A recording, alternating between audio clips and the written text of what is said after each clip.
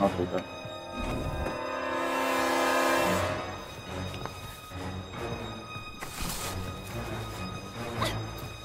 I'm with you.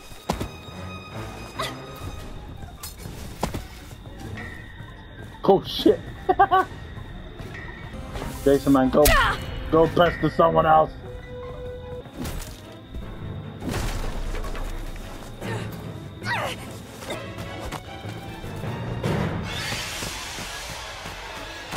Help!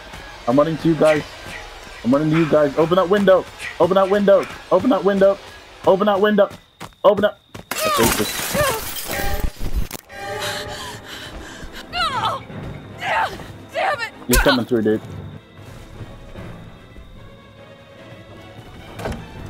Lock it. Lock it. Lock it.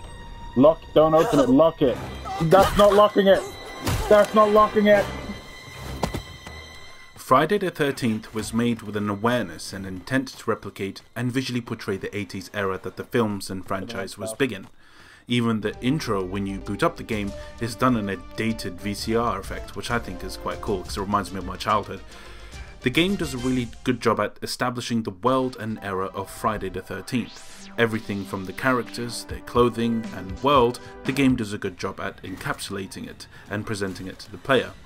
Honestly, it is a delightful throwback playing a game that takes place in that era. Even the tools you have at your disposal are from that time period. The design philosophy, very much like Alien Isolation, which purposely went for a futuristic aesthetic that was imagined from people in the 80s, or what they thought futuristic tech would look like. Here, we see a manifestation of the 80s, as it looked like in the films, mostly taking place in a really unsettling, hauntingly harrowing woods. Dude, don't go further down that road. Trust me, it's got bad news written all over it.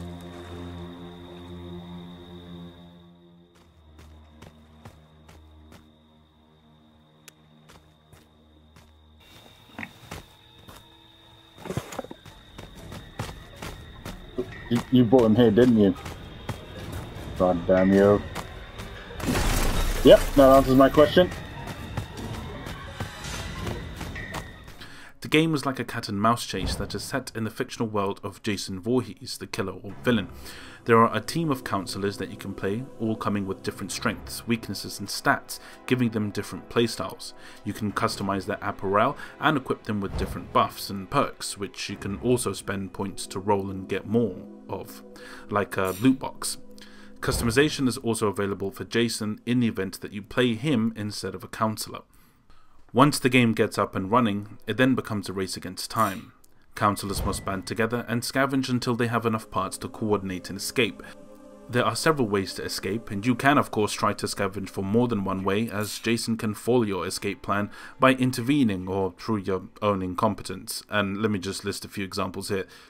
Take Exhibit A for example. 3 people smart enough to get the car up and running, but it appears that the driver is having a panic attack behind the wheel, or that they have simply forgotten how to use the controller. Or maybe this was just part of the game plan to just drive erratically like this.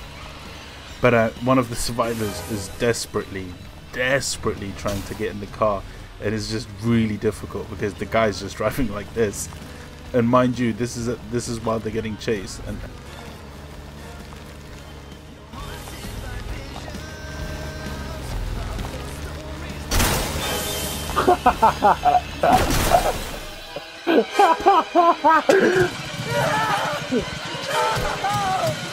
Oh, it's me. or like the other time, me and my buddy got the 2-seater up and running. Time to get out of here. So all is well. We start driving. Unfortunately, we can't pick her up because like I said, we just made a 2-seater. And then he pops up in front of us, but she just decides to just drive right. I don't understand why she would drive right. Like, why would you drive right into a tree? I don't get it. There was plenty of other space. But anyways, I tried to be really clever, and as he initiates the death cutscene, I just tried to get in, quickly start the engine, but then I realized after it's a whole cast bar. It's a whole cast bar. Well, it was worth a shot. Well, yeah. But yeah, just silly moments like that, really. But they're actually funny. That's probably 2 of the most easiest fucking kills he's had to do.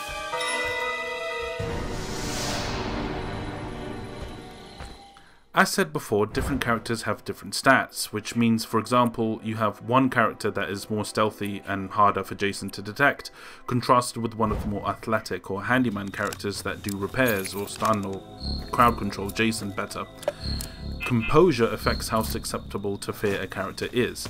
The lower the composure, the more likely the character will stop or stumble over a pursuit, sight of death over a fellow player, or intervening acts like Jason cutting the power to a building, making the player's hiding spot pitch black. And giving away the position of the counselors. Equally, Jason has a set of abilities to assist him in hunting down counselors. For balance purposes, the longer the game lasts, the more stronger Jason gets, making him more difficult to deal with, let alone escape from. The items have a random spawn, so you'll have to work with what you can find first, but the game does allow certain items to assist your scavenge, like a map which unlocks everything for you to see. The game does add a level of realism or horror into it by ensuring players can only hear each other when in the vicinity of each other. Hello, hello, hello.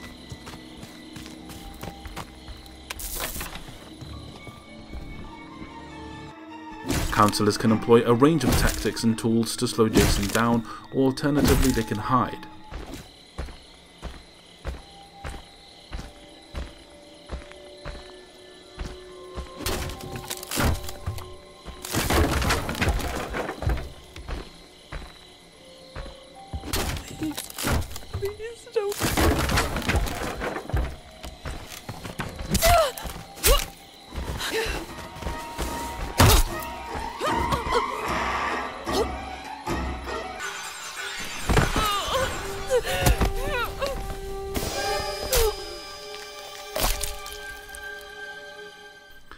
The game is extremely and disproportionately fun when you play as Jason. It does feel like you are too powerful, which can frustrate those players that are counselors, but this can be managed by knowing what to do and doing it quickly. The idea is that you shouldn't wait too long as Jason gets stronger. Plus, if you wait the whole 20 minutes without getting killed, you win anyway. That being said, I have gotten a bit carried away playing Jason. I'm coming to get you! Let's get out of that house!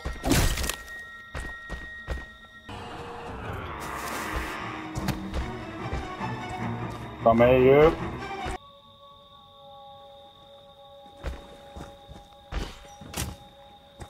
Where you think you're going? Please, no!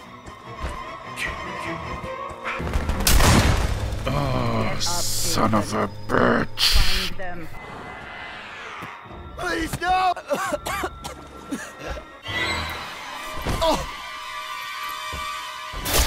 That's what you get!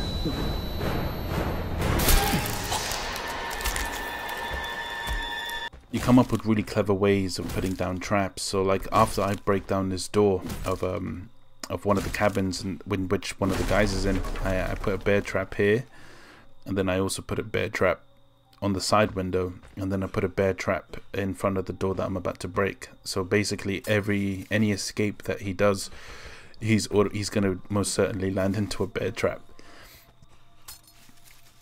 And then you can see what happens. The results are as predicted.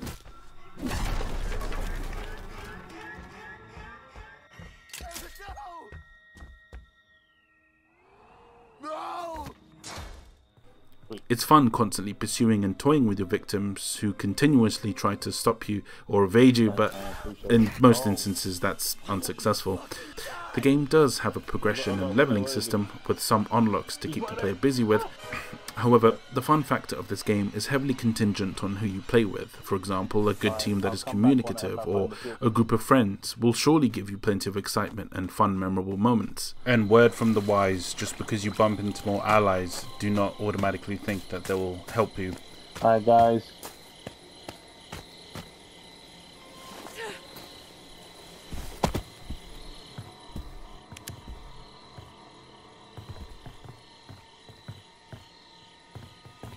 Y'all didn't find any box there. What the fuck are you doing? No! Stop!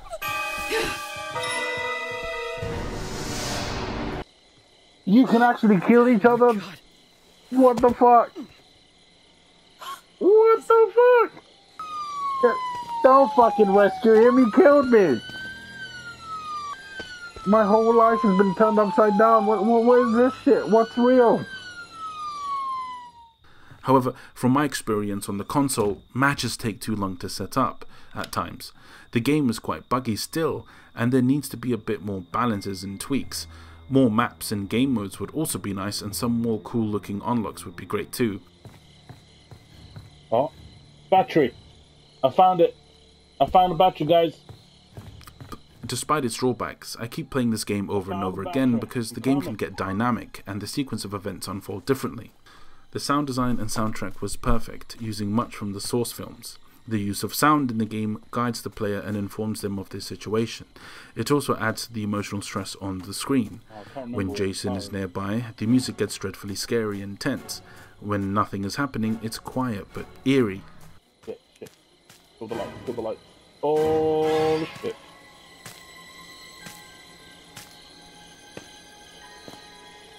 Oh, he's there. Look at him. He's on the mini-map. He's there.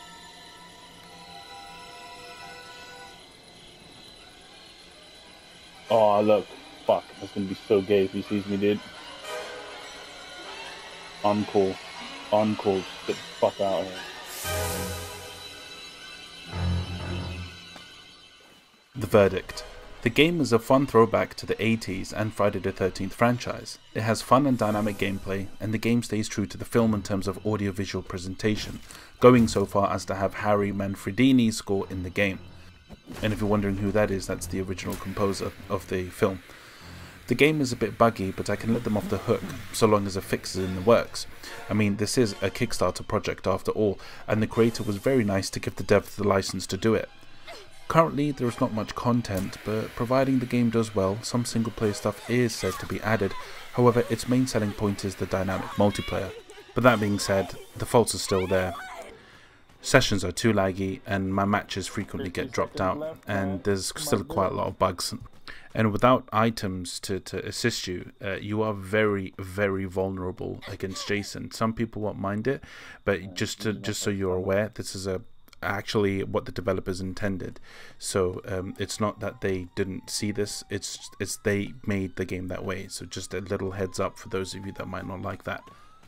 Final score is a solid 3.0. I would have given it a 3.5 if it weren't too buggy and laggy and my sessions weren't constantly getting dropped out. I was joining sessions with really good players to only find out that it just dropped for some inexplicable reason.